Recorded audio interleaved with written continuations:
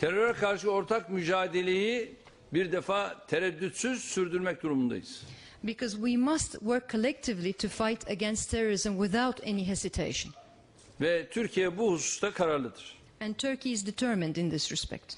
Ve bu terör örgütünün Suriye'de DAEŞ'le savaş kisvesi altında meşruiyet kazanma çabalarına fırsat verilmemelidir. And this terrorist organization should not be given the chance to achieve some sort of cloak of legitimacy for themselves under the guise of fighting against Daesh in Syria. Açık net konuşuyorum.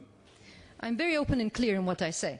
PYD'de PKK gibi bir terör örgütüdür ve beraber çalışmaktadırlar. PYD is a terrorist organization like the PKK and they work together. Bu noktada iyi terörist, kötü terörist olamaz.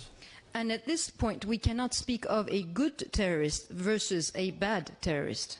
DAEŞ de terör örgütüdür, PYD, PKK'da terör örgütüdür. Thank you.